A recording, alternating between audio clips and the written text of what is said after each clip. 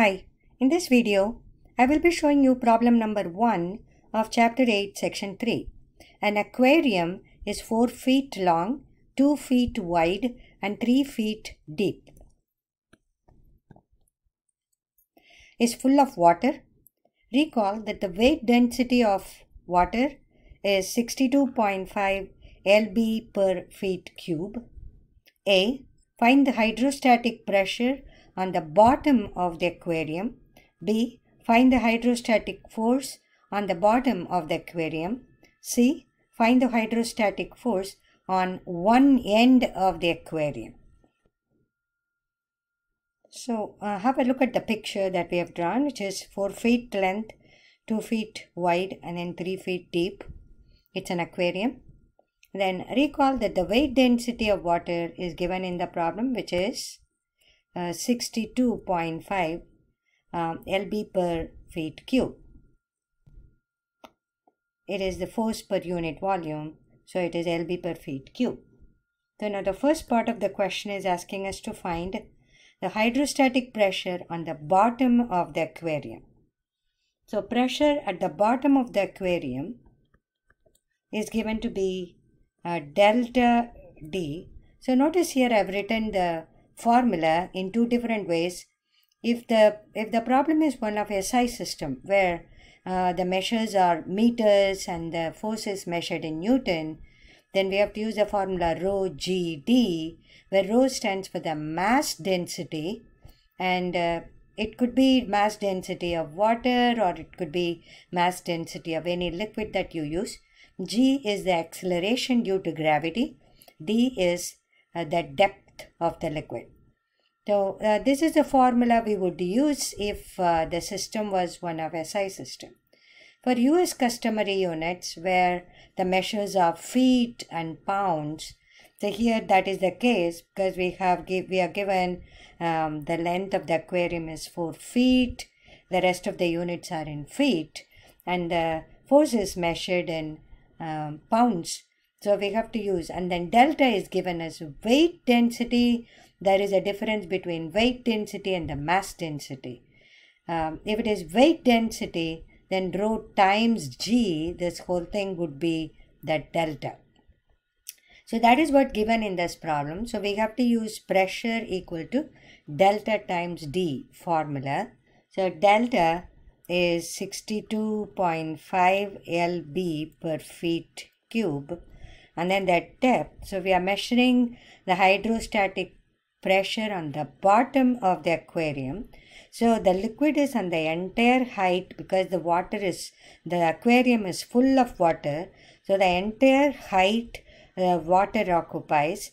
So the height of the aquarium is 3. So the bottom, the pressure is due to the entire height of the liquid, which is due to 3 feet. So it is times 3 feet. So depth is 3 feet and delta is 62.5 lb per feet cube. So you can use your calculator to compute this, or you can directly do it, which is 187.5 lb per feet square, because 1 feet here on the numerator, 1 feet at the denominator will get cancelled out. So leaving you with 187.5 lb per feet square. So that is the pressure on the bottom of the aquarium. That is the first part. The second part is asking us to find the hydrostatic force. The formula for the force is pressure multiplied by the area. So pressure is what we found. In other words, we have the pressure equal to force per unit area. So force is equal to pressure multiplied by area. So pressure is what we found out from part A, which is 187.5 lb per feet square. And then, because the question is hydrostatic force on the bottom of the aquarium for part B, the bottom of the aquarium is 4 feet length and 2 feet wide. So the area will be 4 feet multiplied by 2 feet. In other words, it's 8 feet square. So if you compute this, it's going to be 1500 feet square, and feet times feet, they get cancelled out. So it will be 1500 lb. So that is part B. So part C is asking us to find the hydrostatic force on one end of the aquarium. So we will take the one end to be the end with the base 2 feet. So here I have shown the figure. For 2 feet is the base and the height equal to 3 feet. So we are going to consider the hydrostatic force on one end of the aquarium. The difference between the hydrostatic force on the bottom, which is part B, versus hydrostatic force on one end. Now, when you consider the bottom, the entire liquid on the aquarium, in the aquarium, is applying pressure on the bottom. So the height or the depth of the liquid is constant. So we just consider D equal to 3 feet. That is hydrostatic force on the hydrostatic pressure on the bottom of the aquarium, that is part A. So we just multiply by 3 feet per part A. Here, the height of the liquid at every instant is changing because we are finding the hydrostatic force on one end of the aquarium. So we are considering this part of the aquarium. So the height of the liquid at any instant is not a constant. So here the height is different than the height over there. So each instant the height is changing. So we are going to do this in a different way by using the Riemann sum method, or which converts to the integral method. So I've shown a figure here. So that this is 2 feet. This is this part over here, and then the height, which is 3 feet, over here, is this part. So we are finding the hydrostatic force on one end of the aquarium here. So now we are going to, because the height is changing at different instances, so we are going to place an imaginary origin at the top of the aquarium, because the water is full here. So at the top of the aquarium, the origin is placed, and then the downward x-axis will be the positive x-axis, because that's the way we measure the distance here. So this distance is going to be the height of the aquarium, which is 3. So I'm going to divide this 0 to 3 into number of subintervals, number of partition points, say x1, x2, and so on. Each interval is of uniform width, which is delta x. And then we are going to find out what the force is on this strip, on this ith layer. I have considered the ith layer of water here. So we are going to consider what the force on the ith layer of water is, and then we are going to add all the forces on all layers of water. That's going to give us the Riemann sum. Then that's going to translate to the integral. So first, in order to find out the force on this ith layer, which is of width delta x, we are going to first find out the area of the ith strip of water. So area of ith strip of water.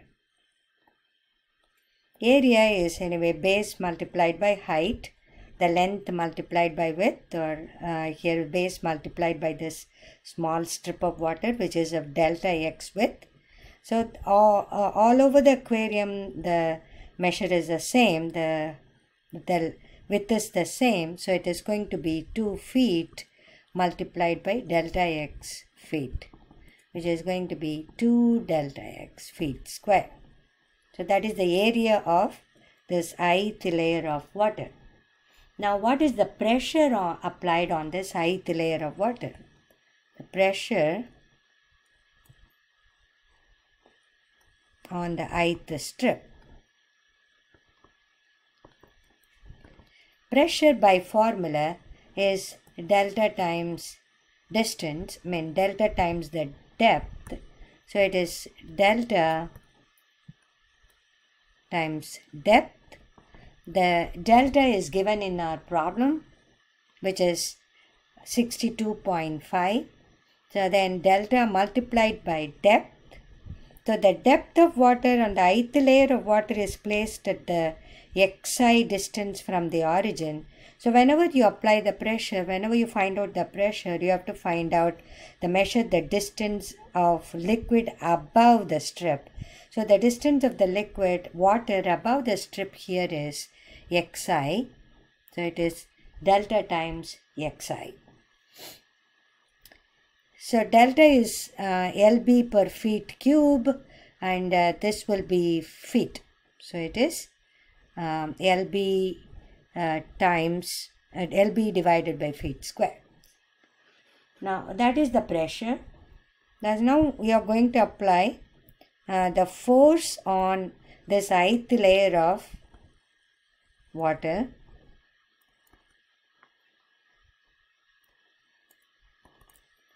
Force equal to pressure multiplied by area. So pressure is delta xi, area is 2 times delta x. This is just the pressure on the ith layer of liquid or water here. So the total pressure on one end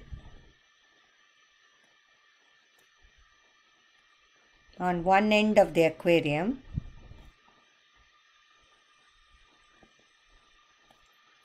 is actually sigma I varying from 1 to n delta xi to delta x.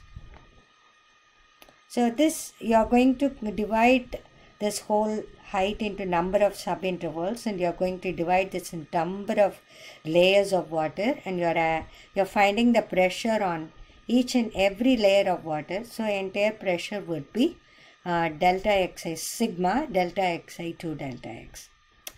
But the question is, what is the pressure on one end of the aquarium? So total pressure, this you're going to convert that to the integral. So this is nothing but the Riemann sum. We are going to divide the number of intervals to many, that is, as n approaching infinity, you are going to get the total pressure, total force. So we can consider force which is equal to limit as n approaching infinity of sigma, or I varying from 1 to n delta xi to delta x. In other words, it is sigma f of I varying from 1 to n.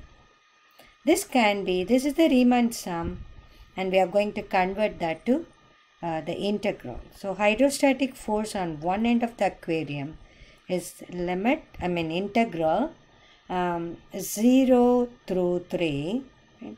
That is 0 through 3, then delta x to dx.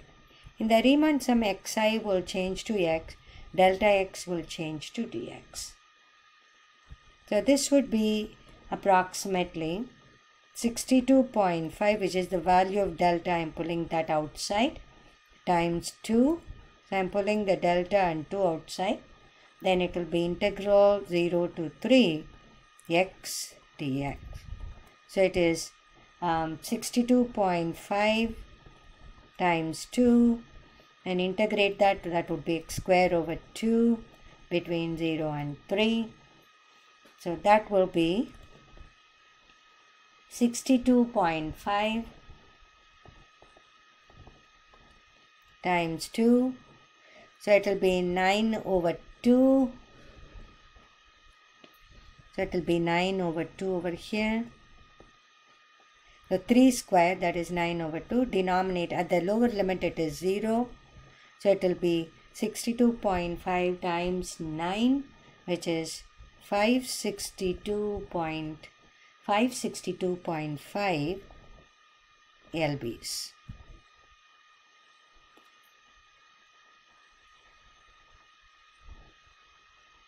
So when you do the hydrostatic force on one end of the aquarium, keep in mind the distance is